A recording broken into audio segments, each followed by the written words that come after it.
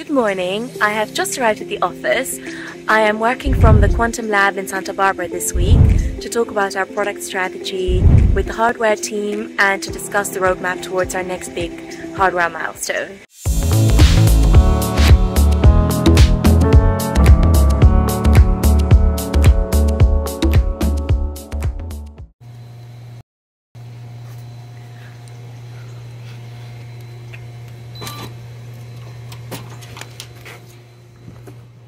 Hello.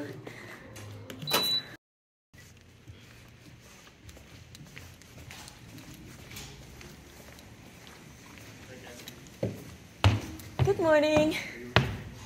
Give me a wave, Elliot. Hello. Say hi, Bailey. This is Dave. And Bailey, the doodler. Hi. Will you introduce yourself? Hi, I'm Alex. Right now I'm just taking down some equipment we put up for you guys today. It allowed you guys to belay each other, which basically just means putting the trust in your friends right on the climb and have fun. Thank you. Yeah, And here in the background, you see some of our paper covers that the team has worked on. And yes. So Robin is a computer scientist, theoretical computer scientist who works on algorithms, and he joins us from the Microsoft team, where he was for a number of years. He might be our first. Hey folks, I'm Kevin Setzinger. We just got out of our group meeting where we were catching up on some sub-team updates and then doing some Q&A with our leadership. Went great. Now everybody's heading off to lunch. And can you tell us what your work is about? Oh, sure. I am focusing on quantum error correction experiments, like our recent surface code demonstrations. Thanks, Kevin. So it's lunchtime now, and here in the Quantum Lab, normally everyone has lunch together outside because it's so sunny in California. So yes, there are some people from the team still lingering. Some of them have already run back to their desks.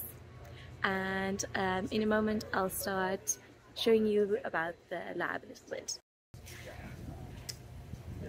Smile! It's for a good cause. This is Monica. Would you like to introduce yourself? Yeah, hi, I'm Monica. I work in the Quantum AI group, and I'm a technical operations lead, so I'm organizing and making sure all the roadmaps and tasks are being done to meet our goals. Thanks, great. And we are going in. So would you like to introduce yourself? Yeah, hey, I'm Anthony, and I'm a hardware engineer at Quantum AI on the packaging team. And Anthony is about to show us around the clean room, so we have to quickly get ready to go in to make sure we don't bring in any dust, and then we'll do a little quick tour. Welcome to our clean room. Do you want to start with a tour real quick? Yeah, let's do a quick tour. Okay. It's pretty sparse here, but we're still building it up. Kind of going around, and we enter the bond tester. We use for like reliability testing, for wear bonds. Here we have very nice microscope hands. This one, the L series, report measurements, and that one is like a optical microscope. And in the back, we have two wire bond machines here, the lights on. We drop down some wire bonds for our packages, and we have some fume hoods for mini. This bond tester. Okay.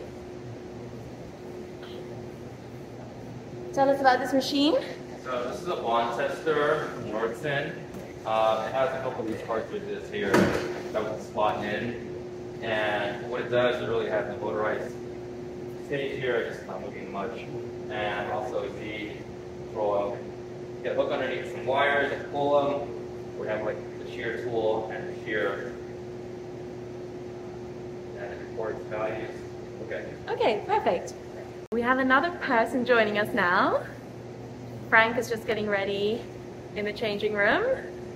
Frank, tell us, what do you do?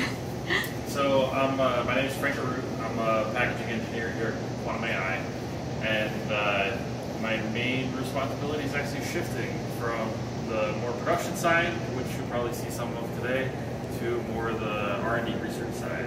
Now it is time to go and say hello to some other people in the lab, and hopefully they will be able to show us what they are doing. So let me quickly take all of this off.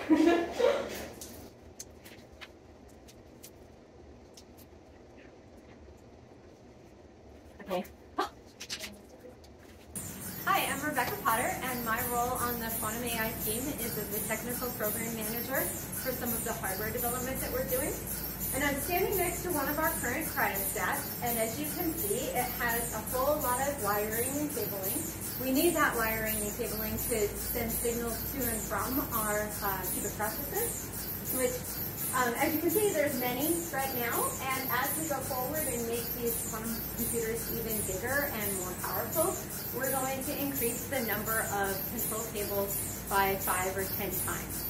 So in order to do that, we're going to have to make some developments to the cabling, and that's one of my roles on the team, is to help the team figure out that. We have to study materials, we have to study different technologies in order to make these cables more dense and out of materials that we're not using currently in order to control the microwave signals and also thermalize down to the very, very cold temperatures that the processor needs to be at.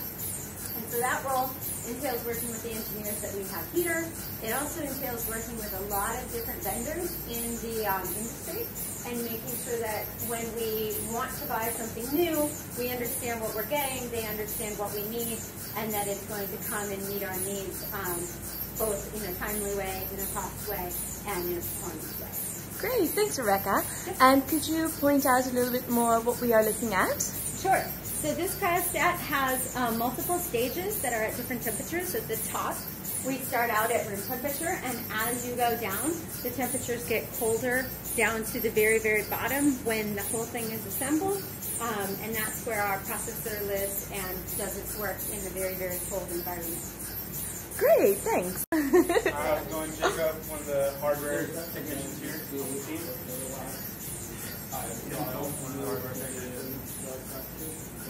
Tell us what you guys are working on at the moment. Building the wiring for the bridge. Okay, great. And then I'm currently assembling some readout powers here for the next research on the Sahara, our next bridge ongoing right now. Okay, great, thanks. So behind us here, we have some of the art made by our quantum artist in residence. This is Mike. He's going to show us a little bit what he's working on at the moment. Let me flick the camera. Amusing thing to see is how many wires there are that it takes to talk to a quantum computer. And so, with some help, I had to install most of these wires. You get pretty handy with a wrench. Okay, great. And what else are we looking at here? So the other thing we're looking at is that's Mu Shield. So that's inside of it are a bunch of other cans to keep it cold and under vacuum, but that actually keeps the magnetic field out of it. We are in the offices now. This is Pedram. Can you tell us a little bit about your work? Yeah, I'm looking for near-term applications with qubits, working with few tens of qubits and thinking that what can be done without error correction. Basically, that's my research. Great, thank you. And you already know Elliot from the staircase this morning.